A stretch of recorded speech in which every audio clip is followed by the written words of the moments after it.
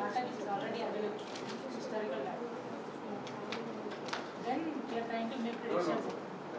No. That is anything, right? Studying for an exam also is regression.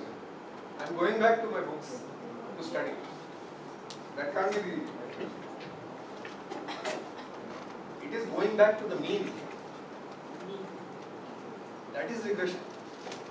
English meaning is going back. In statistics also we are going back to the mean. That's what we are doing. And that is the meaning of regression in statistics. Right? See, basically this was given by, what was that page name? Since ma'am is from biotechnology. What was that page name? Who gave social Darwinism? Dalton.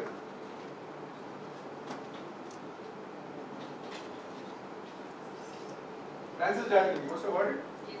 Who is he?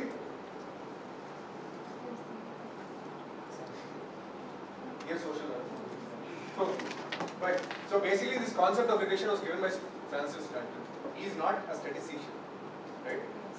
He is what at that point of time a biologist, now you would be called a biotechnologist. Right? So when he gave the concept of regression, what he saw is that generally if two parents who are tall come together, their offspring also will be tall. Right? Two tall people coming together, offspring also tall. Two short people coming together, offspring also short. But then when he studied the population, he saw that in all cases that is not what is happening. The average height of the offspring is not the average height of the parents. It is lower. That means what has happened is that the heights have regressed to the mean. In genetics what happened, ma'am will corroborate, is that to include variability, to include diversity, okay, our genetic combinations happen to increase diversity in our genome. Ma'am, please correct me if I'm wrong. Okay? So that's why you see how is variation induced in the genome? Huh? Mutations. Mutation. That's the only one. Recombination. Mutation. Recombination happens in mutation. Natural evolution. Natural evolution is nothing but variation only, right? It's long drawn process. Mutation is a spot variation. Alright? So these processes induce variability in the population. And because of that variability, there is difference in means in the population. Alright? That's why. So, you have people saying, right? Whenever I appreciate somebody, they start doing badly. Whenever I punish somebody, they start doing better. It has nothing to do with motivation. It has to do with regression. Because what happens is that wherever there is chance, wherever there is randomness, wherever what we call luck, okay, wherever there is combination of randomness, there will you will always regress back to the mean. So if one day you have done well, let's say you play basketball, right? One day you have scored really well. You have good luck on that day. You've done really well. Your coach will come and say, well done. The next day you are bound to do lower than that. You are bound to do because you might not have the same luck on that day. You will regress back to the mean. Right? Let's say you did badly. Your coach came and shouted at you. The next day you are bound to do better even if he doesn't shout at you.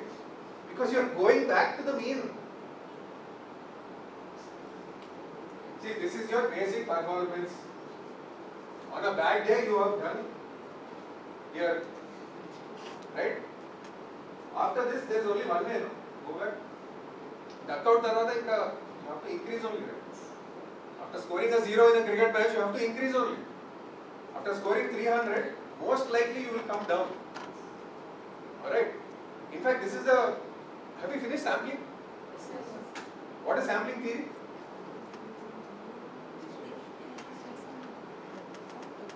Sampling theory? I'm still not even gone into my subject. Sampling theory, law of inertia of large numbers, statistical regularity, principle of optimization, principle of validity. Yes, no? Yes. Here it is not there. Acha, here they have not thought of.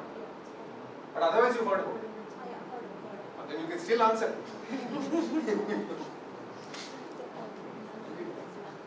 See, what is a law of large numbers, inertia of large numbers? If the sample size increases, it tends to be normal distribution. Properties of normal distribution. What if my data is ordinal data? Will it still be normal distribution if I increase sample size? Can't be. So it can't be the answer. If sample size increases, sample error will be decreased. Exactly. Error will decrease. Which means over a period of time, the error evens out. What is evening out? Coming back to the mean. That's what it means. Right? So in whichever case there is chance, whichever case there is randomness, which in statistics that's what we are doing.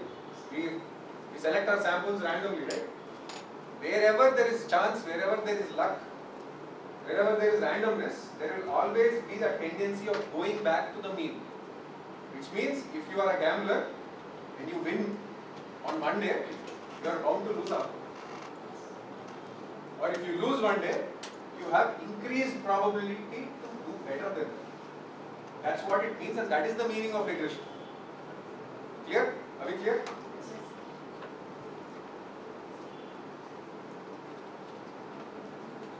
Oh, sorry, I left that hanging.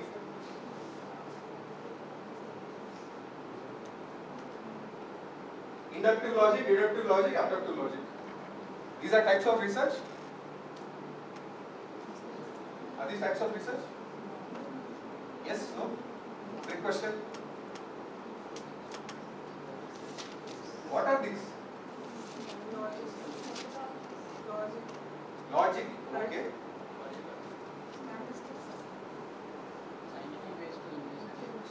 Scientific ways to investigate. Okay. Are these forms of research?